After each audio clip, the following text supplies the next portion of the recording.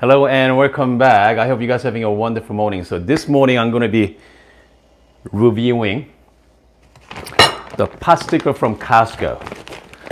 So this one's been around for quite a few years now. Okay, it's been around for a long time from Costco. They're including the savory sauce as well. So the best way to enjoy, the best way to find out how good Potsticker is, I think it's the only way. You gotta steam it. Okay, the steaming is the best way to go. So you get to experience the texture and also what's inside as well, the chicken and veggies. So let's dig in. The first of all,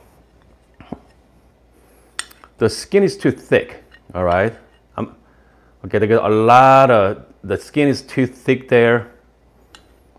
You said chicken and veggie. I don't see a lot of chicken either.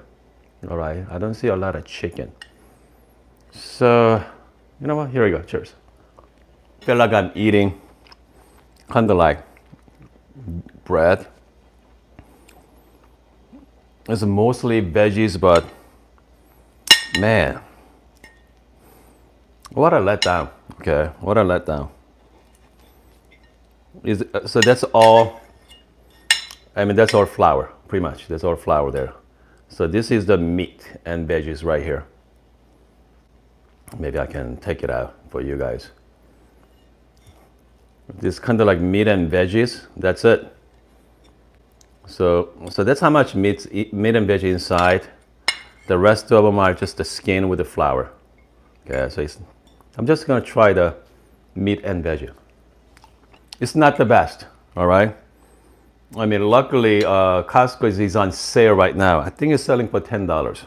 Okay, I think they got $3 off this week. I think through end of February. So for $9, I think this is, it's fine. Okay, but if you are looking for high quality Potstickers, this is not it. Okay, but you know what? They do have a savory sauce. So let's try with the sauce. A soy sauce, vinegar, and some sugar. I'm just gonna try with a little bit of soy sauce and some with the Potsticker. So I had this about 4 years ago at Costco when they started coming out. At the time, the skin was thin, has a lot of fillings in it.